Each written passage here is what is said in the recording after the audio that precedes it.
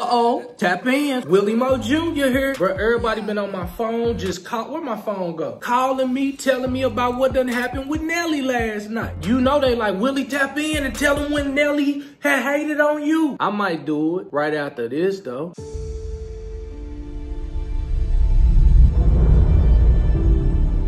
Although years had passed, I would often think about my biological mother. How did you think that being adopted and never having met your biological parents, that you was okay? Like, what did she look like? What was her name? Did she ever think of me?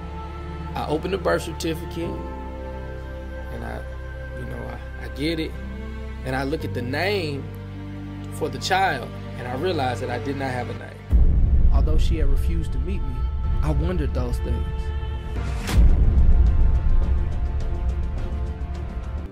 Your grandmama's dead, but your mama's not dead.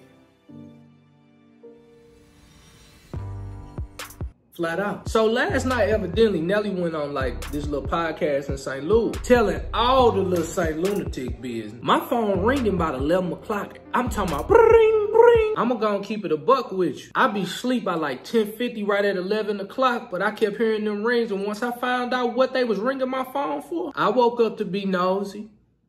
Flat out. After hearing everything Nelly had said, I started to think about my days as Pretty Willie. You gotta realize, like, I'm the second dude out of St. Louis who about to blow up. But I ended up signing with D2, the same label Nelly was talking about. And it's like it just didn't work out. Nelly sold like 30 million records. I sold like 30 of them.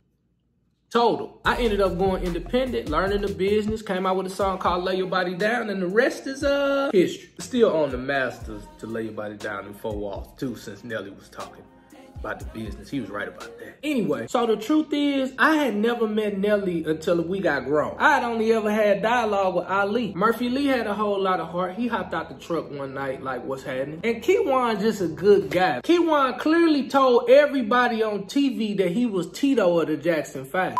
Can't be mad at Tito. I'm just saying. Anyway, as far as Nelly ever hating on me, I never really paid attention to it. When I come back to St. Louis, people always bring it up. Yeah, man, that nigga Nelly was hating on you, boy, when you was Pretty Willie. But I thank God for my daddy, for teaching me that life is not happening to me. It's actually happening for me. So the truth is, when I think about the St. Lunatic, at least we know it ain't gonna be no St. Lunatic reunion, and y'all ain't gonna hit that down, down baby together no more. But here's a great opportunity for the Lunatics and you to press a hard reset and start moving into your purpose. You know, the reason why I never really focused on hate is because I was locked into my purpose. And right now, I believe that's what the St. Lunatics are gonna have to do now that they'll be navigating life without Nelly as a pivotal part in their life. Truth is, it's gonna be hard, okay? But the one thing I understand about my creator is that he made us creative. And so my prayer is that no hurt, harm, or danger comes to either party, and that Murphy Lee, Keywan, and Ali, and even Slowdown can be extremely creative on the next moves that they make. Wait, you know what I seen last night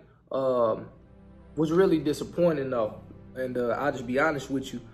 And this is from my friends in St. Louis right now. Like, our city is in such a fragile state that I didn't think any more negativity could come to it. I come there dang near like every other week, but I just feel like our city is really, really fragile. And so if you are excited and happy about some of the legends of our city going back and forth, it's something really wrong with you, right? You know, I believe that honor can never be broken down. And so I don't think that's something the lunatic business needed to be all out in the open like that. Like, they're icons, and icons need to handle that behind closed doors. That's just my thought process. But, you know, I'm definitely going to be praying for the brothers. And, you know, just share my heart, share my love. Like, you guys are icons to all of us. And I know sometimes when you're in your own skin, you don't get the opportunity to know how many people feel and care about you.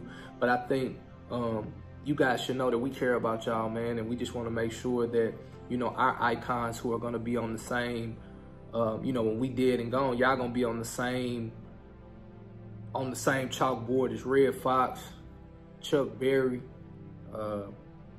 Pujols, Nelly, and the St. Lunatics.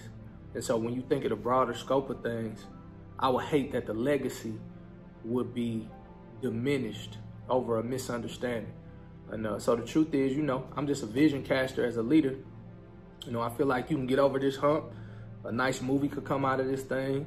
A good reunion can come out of this thing. Everybody can eat, go to the bank. In the meantime, everybody should just be creative. So I know y'all probably thought, you know, as Pretty Willie, knowing the record that I've had in St. Louis and some of the stuff that allegedly has happened in my own personal career, I mean, I ain't got none of that, man. I was just really disappointed that our icons would be going back and forth in public. Yeah. And so it was really disheartening and very, very disappointing. And so, you know, my prayers that all can go back, maybe not back to normal, but who wants to go to normal? Let's move into purpose, all right? So, bow, bow. Oh, you already know it. You already know it. Get your tickets to my film. You seen the trailer. You know I'm selling. I'm still gonna sell some and get y'all repent. Sweatshirt. That's all we need to do is repent. Yeah. I love y'all. Willie Moore Jr. Pretty Willie. Lay your body down. I've been trying to find somewhere to do that little hip roll thing I learned back in the Pretty Willie days.